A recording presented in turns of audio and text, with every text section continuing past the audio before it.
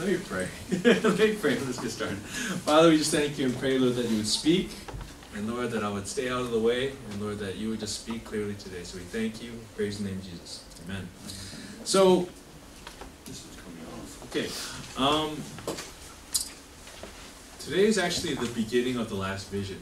So we came into this book and we got through the first half, the first 6 chapters, and it was relatively straightforward, but then these last few chapters have been kind of strange, a little bit difficult. Last week we did the 77s, right? Very unusual passages, and now we're in the last vision. And so this last vision is actually going to carry through 3 chapters. So it starts here, and it's going to finish in chapter 12. And that's the end of the book, okay? There is going to be a bit of a break. As I've been announcing, we do have a joint service next Sunday, so don't come here next Sunday at 1 o'clock because it will be empty. We are going to be with the main church for the 12 p.m. service. I'll announce that again. But we will be taking a break before we finish up in the next 2 weeks. Okay? So with that, the question I wanted to ask was, in our relationship with God, in the many times that we've prayed to Him, in the many times that we've just sought after God, have you ever received what you felt was a tangible response? Have you ever, it's different for everybody. Like, for some people, they feel that God actually speaks to them directly. So some people will say they heard the voice of God speaking to them. Others will say they felt an impression, right? They had an emotional feeling. So when I ask the question, a couple of you guys nodded your heads, right? And some people see visions, some people see dreams. It's different for every one of us, honestly. For my own self, God has tended to speak to me more in, I guess in Korean it'd be like nukim, but it's more about just a conviction. And I'll just know, right? I just know that this is what God is telling me to do. And there's been times also where I just felt this warm presence. There's a time I was going through a very difficult season, and I felt like I should have received judgment. I should have received something harsh, because that's what I was getting from other people. But every time I came to God, all I just felt was love. Just no other way to describe it. I just felt like I was in His embrace. And so for myself, I've had these experiences where God has tangibly responded to me. I think some of you have had it in this room as well. The passage we're going to read today, it's going to be a response. It's going to be a very different response, and a response that probably no one in this room will ever receive. But with that, let's get to Daniel 10. Open up your Bibles, smartphones, or look at the screen above. Daniel 10, starting with verse 1. Okay, word of the Lord says this. In the 3rd year of Cyrus, king of Persia, a revelation was given to Daniel, who was called Belteshazzar. Its message was true, and it concerned a great war. The understanding of the message came to him in a vision. At that time, I, Daniel, mourned for 3 weeks. I ate no choice food, no meat or wine touched my lips, and I used no lotions at all until the 3 weeks were over. I can't use those lotions. All right. Sounds like someone. Anyway. On the 24th day of the 1st month, as I was standing on the bank of the great river, the Tigris, I looked up, and there before me was a man dressed in linen, with a belt of fine gold from Uphaz around his waist. His body was like topaz, his face like lightning, his eyes like flaming torches, his arms and legs like the gleams of burnished bronze, and his voice like the sound of a multitude. I, Daniel, was the only one who saw the vision. Those who were with me did not see it, but such terror overwhelmed them that they fled and hid themselves. So I was left alone, gazing at this great vision. I had no strength left. My face turned deathly pale, and I was helpless. Then I heard him speaking, and as I listened to him, I fell into a deep sleep, my face to the ground. A hand touched me and set me trembling on my hands and knees. He said, Daniel, you who are highly esteemed, consider carefully the words I'm about to speak to you, and stand up, for I have now been sent to you. And when he said this to me, I stood up trembling. Then he continued, do not be afraid, Daniel. Since the first day that you set your mind to gain understanding and to humble yourself before your God, your words were heard, and I have come in response to them. But the prince of the Persian kingdom resisted me 21 days. Then Michael, one of the chief princes, came to help me because I was detained there with the king of Persia. Now I have come to explain to you what will happen to your people in the future, for the vision concerns a time yet to come. While he was saying this to me, I bowed with my face toward the ground and was speechless. Then one who looked like a man touched my lips, and I opened my mouth and began to speak. I said to the one standing before me, I am overcome with anguish because of the vision, my Lord, and I feel very weak. How can I, your servant, talk with you, my Lord? My strength is gone, and I can hardly breathe. Again, the one who looked like a man touched me and gave me strength. Do not be afraid, you who are highly esteemed, he said. Peace. Be strong now. Be strong. When he spoke to me, I was strengthened and said, Speak, my Lord, since you have given me strength. So he said, Do you know why I have come to you?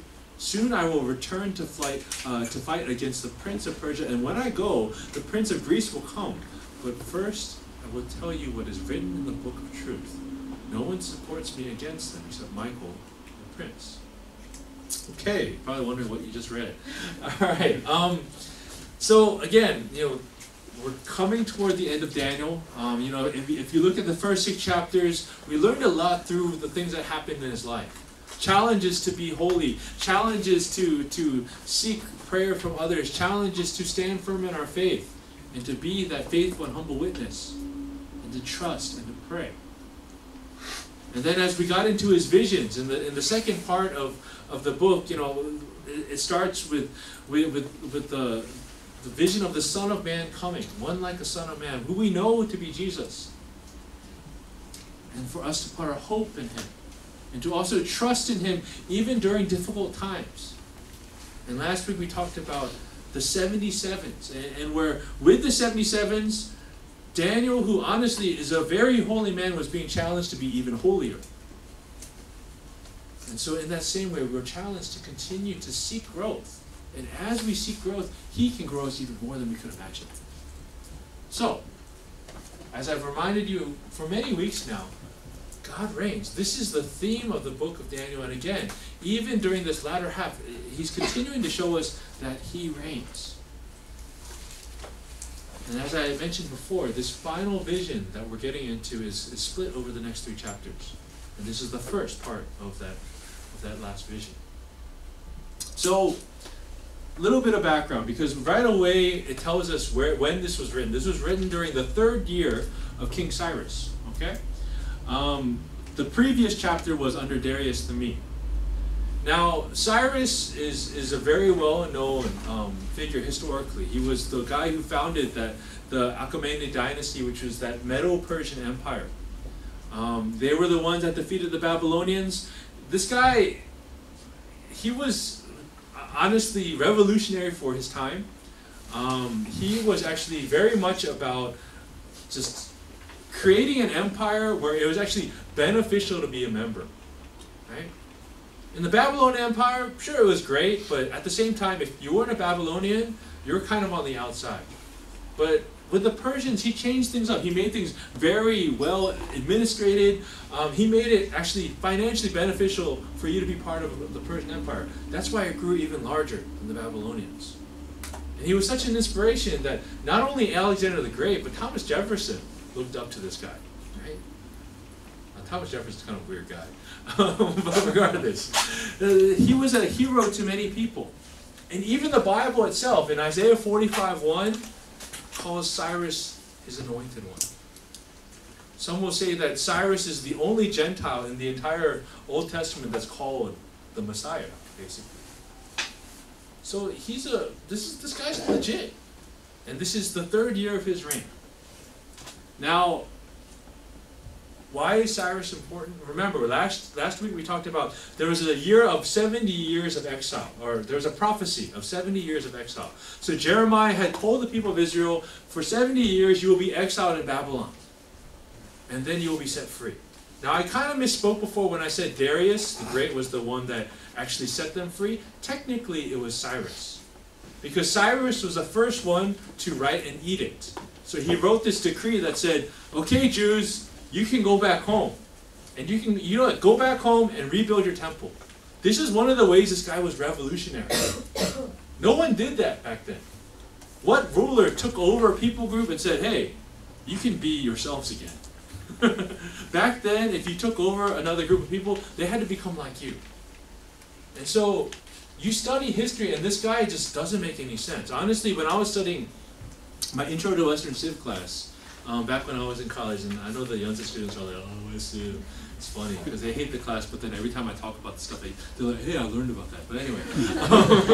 So, with West Civ, one of the reasons why I love history is when you study the history of the world, if you just study it without God, it makes no sense.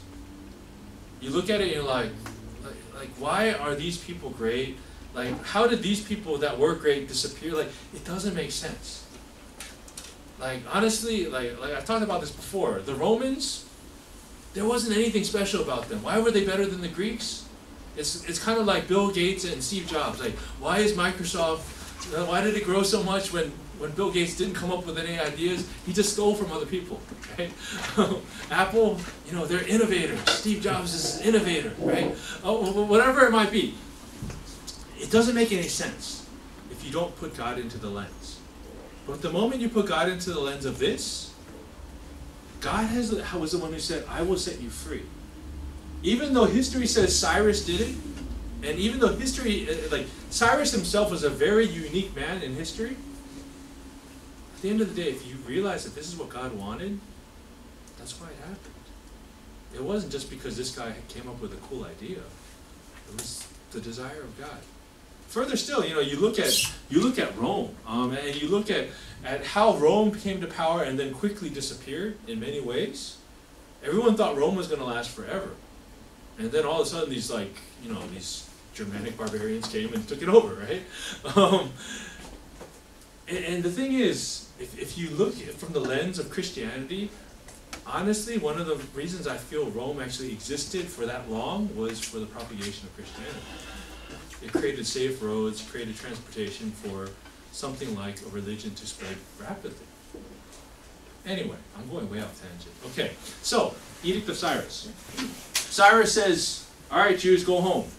Go rebuild your temple, go worship your God. This is cited in the Bible twice, in 2 Chronicles and in the book of Ezra. Now they go back, and this is during the first year of Cyrus's reign. Remember, we're reading in the third year. So this is 2 years later. So in the first year, he says, go back home. So people go back home. Everybody's happy, yay, we get to go back to Jerusalem, yay, we get to rebuild a temple. They get there, and then these other people say, wait a minute, no, you can't do this.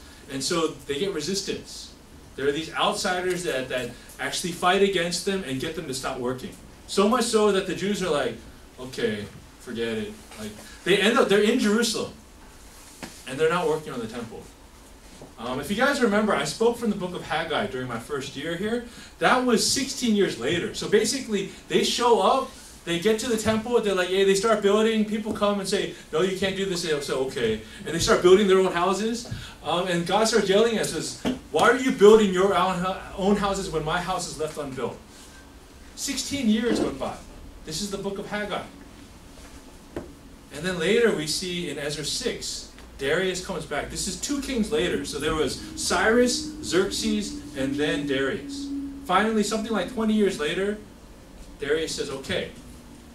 Cyrus said it was okay 20 years ago, so it's okay. So he reconfirms it. That's why Darius is usually given credit for freeing the Israelites, but actually technically it was Cyrus. Okay? Sorry for going around all that, but you need to know this information. So, the other thing to note, it gave us a specific date. The specific date, I think it was the 24th day of the first month, something like that. This was actually right in between Passover and the Feast of Unleavened Bread. So this would have been the time of the year when all the Jews were honoring their liberation, their freedom from Egypt. Okay? So keep this in mind.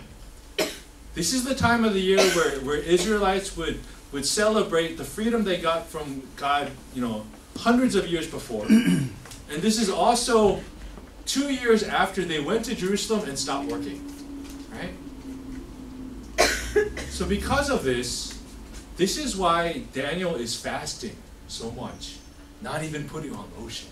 Right? He said, I'm not going to put on lotion because I got to pray into this. Because for him, he knows that Jews have gone back to Jerusalem, but they're not doing anything. It's been 2 years.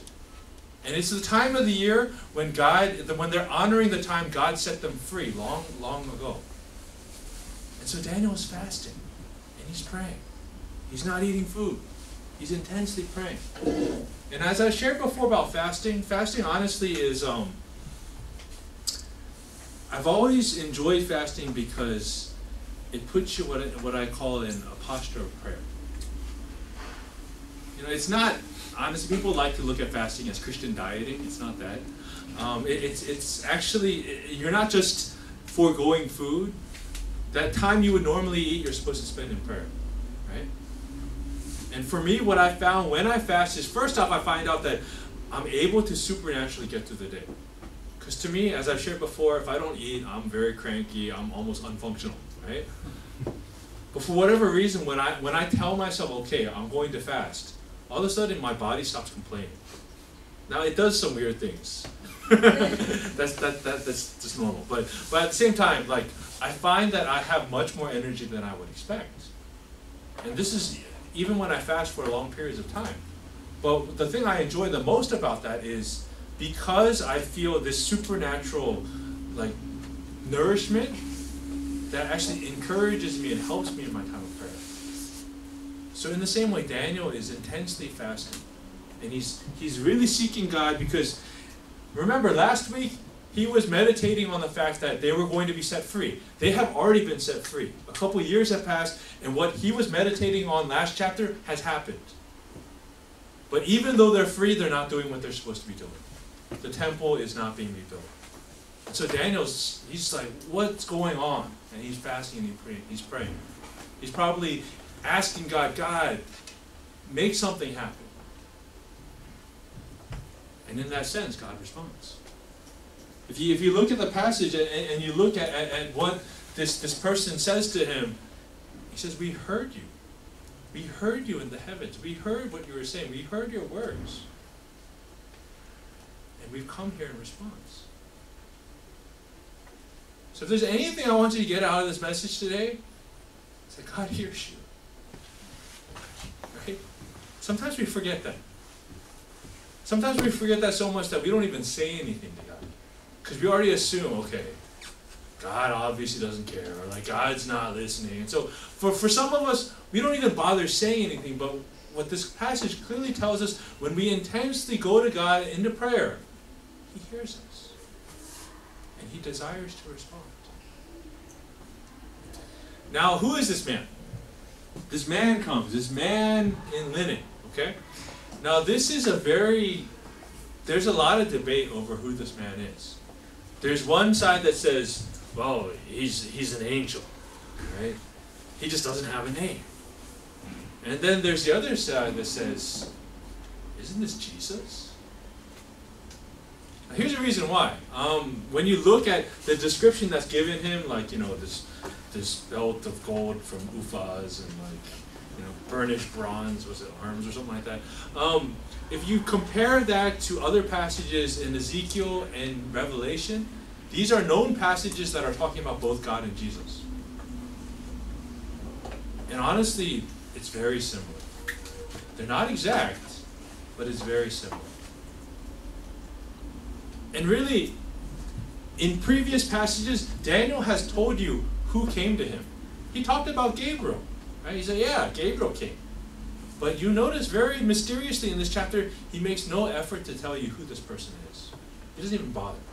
He just says, yeah, this man in linen shows up. So brothers and sisters, even though there are many people that would disagree with me, I come from the camp that says, this is Jesus. And for those of you that have gone through our Bible study on Christ in the Old Testament in the past, this is one of many times that Jesus has shown up in the Old Testament. Right? It's not uncommon. For some people say, no, Jesus is New Testament. What are you talking about? No, I would argue with you that he has shown up so many times in the Old Testament if you actually study. As Jesus says, before time he was. Before creation he was.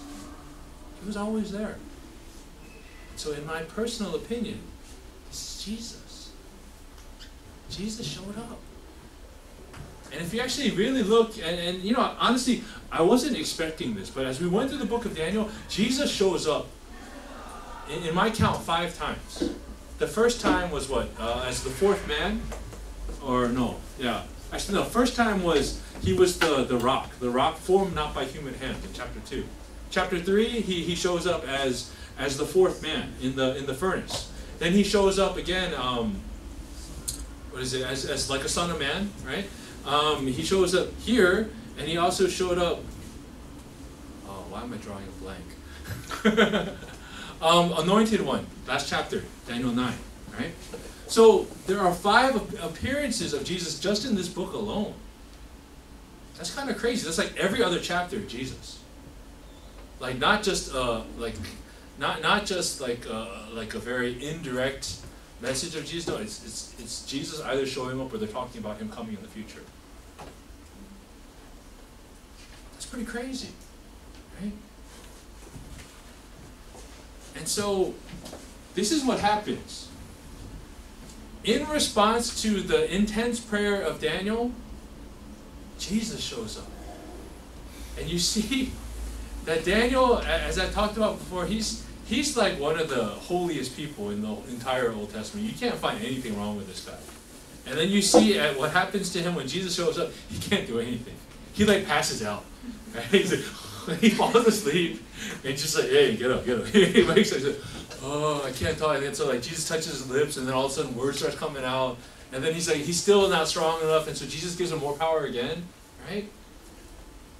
This is what happened when Jesus shows up. You get wrecked, okay? I don't care who you are, you get wrecked. Now, honestly, if it was anyone less holy than Daniel, man. Like, I don't think Jesus could, like, he's like, really? You're just gonna sleep? Like, come on, hello. So that's the thing, is this is what happens in the presence of Jesus. But what I want to remind you again is that God listens and God responds. Daniel has this very unique, amazing encounter with the Son of God. And God can respond to us in a very similar way. For most of us, I don't think we want Jesus to show because I don't think we can handle it. But Jesus gives us what we can handle. He not only does he give us what we can handle, he strengthens us and encourages us. That's what this passage shows us. And so if you see in this passage, there's 3 times when Jesus touches Daniel and restores him. Right? 3 times, and he's given him strength in this passage alone. That's the heart of God. Not only does he want to respond to us, not only does he want to speak to us and to encourage us, there's that intimacy, physical touch, strengthening that happens, right? Before we get to that, and so that's one of the things I want us to really key in on, is that this man who is never identified, one of the things that is clear throughout the entire chapter is it keeps emphasizing his humanity. One who looks like a man, who keeps touching him, who speaks to him like a man. This is, in many ways, a clear sneak preview of Jesus to come. That when Jesus will arrive, Jesus will come as a man. He will be God incarnate. There was always that desire for God to have that intimate connection and relationship with us, and Daniel gets a sneak preview of it right here. So one of the things I want to remind you that I think this passage speaks very clearly is that God is personal. God desires personal contact, personal connection and relationship with his people. And God desires that intimacy. He wants us to feel his embrace. He wants us to feel his touch. And through that, to encourage us, to strengthen us. Like I said before, that time when I felt that I was literally in the embrace of God, that was the most comforting and most encouraging moment I could have experienced. That's the heart of God. Now at the same time, as this man starts to speak and he starts talking about the prince of Persia and all these different things, it's very clear he's not talking literally about what's going on, right?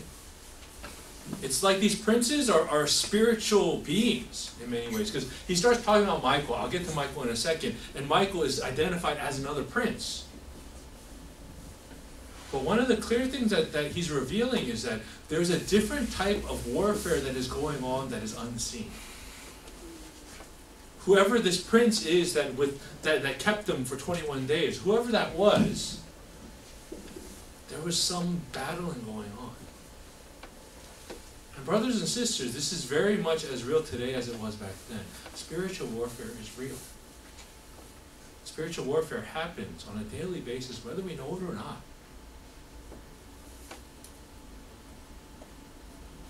Now, who is this Michael guy? Most of you, I think, would know Michael as Archangel Michael. And obviously it's because he's identified as that in the New Testament.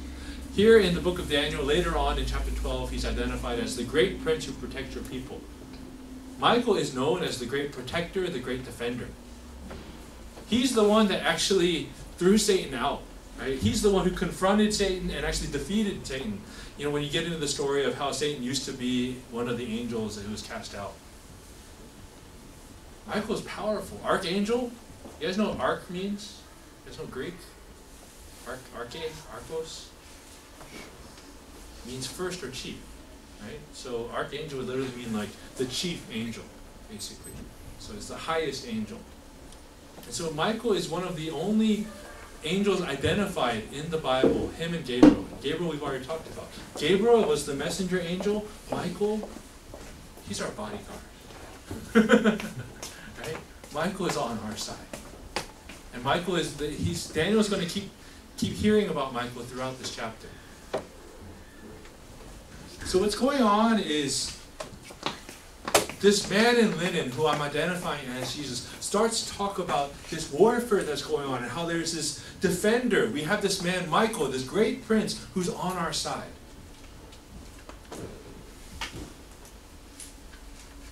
Nothing has changed. There's still warfare. And I don't want to get too into specifics, because honestly, this is an area that I'm not that well versed in. But there are different spiritual forces.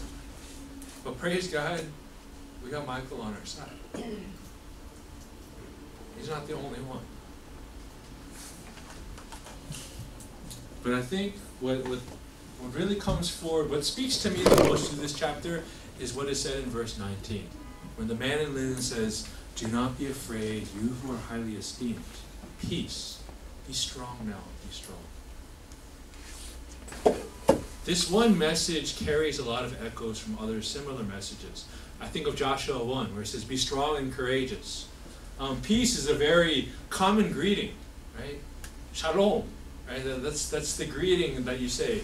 You say it, and you say it like it's like your hello and your goodbye in Hebrew, but literally means peace. Right?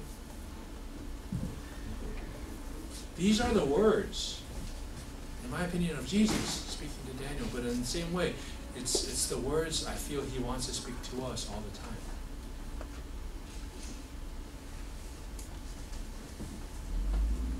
Jesus doesn't want us to be afraid.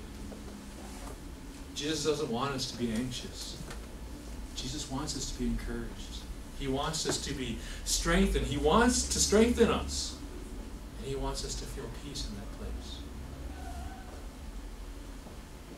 To me, this is the main thing, the main verse that I like to look at in this chapter, because to me this is the message that I think speaks to all of us. No matter what position we're in, no matter what difficulties we're going through, Daniel is stressed out because he's like, these Jews, they're not doing their job, what's going on? You know, I was contending for this so long and it happened and now nothing's going on. He's just frustrated. And God says to him, peace, be strong. Obama in the back. Peace, Obama. So this is what I want you to get from this. Is first off that when we speak to God, when we pray to God, He hears us and He desires to respond. And the response that I think He wants us to hear most of the time is for us to be encouraged, for us to feel peace. Honestly, peace for me has always been one of the best markers to know whether I am standing in the presence of God. Whenever people ask me, like, oh, I don't know what to do with my life, I don't know what to do, like, should I do this, should I do that? Well, whatever I tell them is, just first off, get in a good relationship with God. Make sure that's your first priority. And as you grow in your relationship with God, He will give you peace over what is true. If you choose this thing and then all of a sudden you're filled with a sense of peace, it's probably the right decision. Honestly, that's how I ended up here in Amso. Honestly, I didn't want to come here.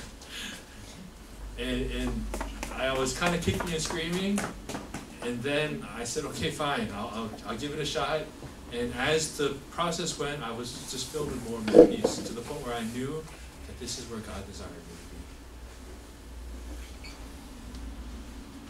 Some of you might have been like, you're wrong. Regardless. Peace.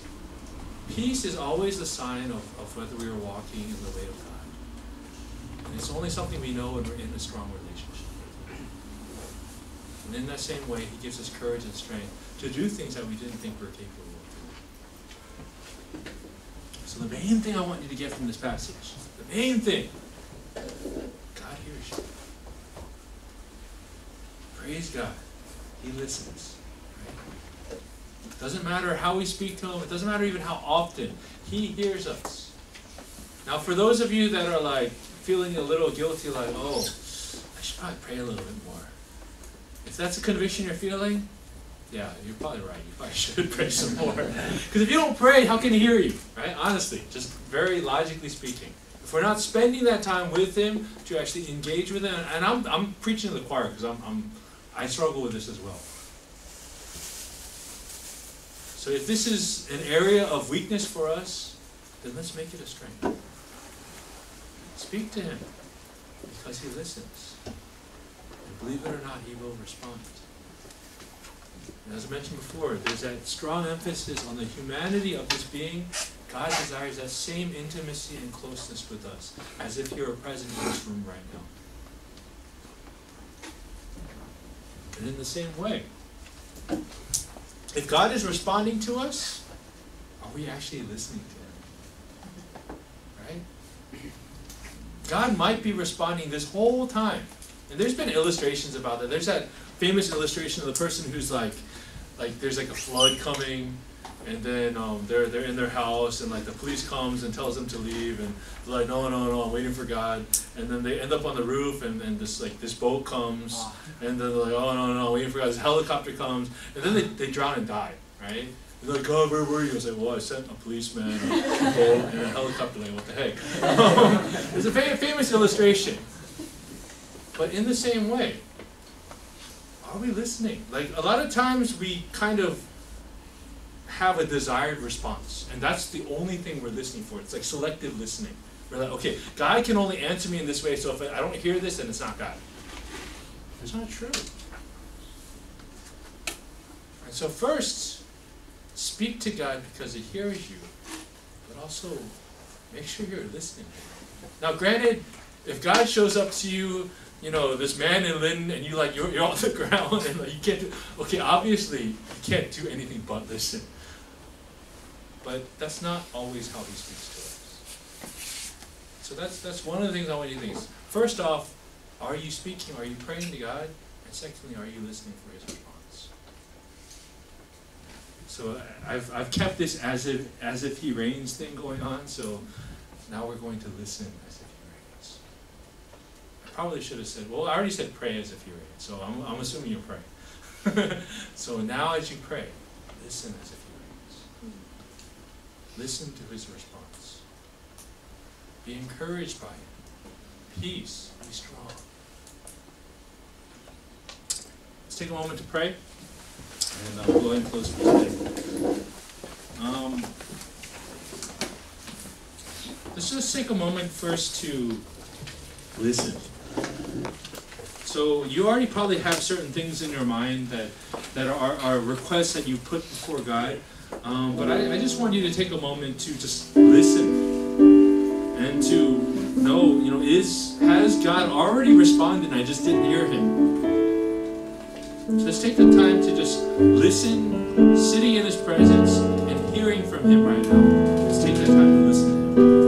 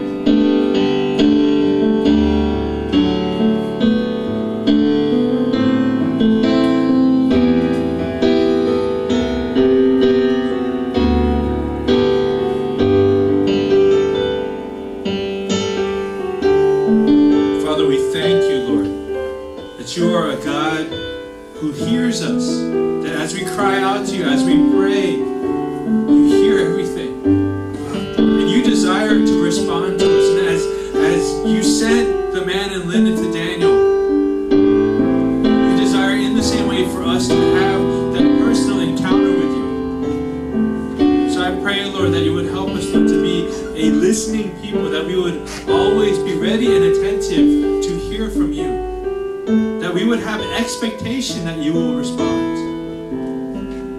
So give us, Lord, that openness, Lord, of just seeing you, Lord, speaking to us through different means.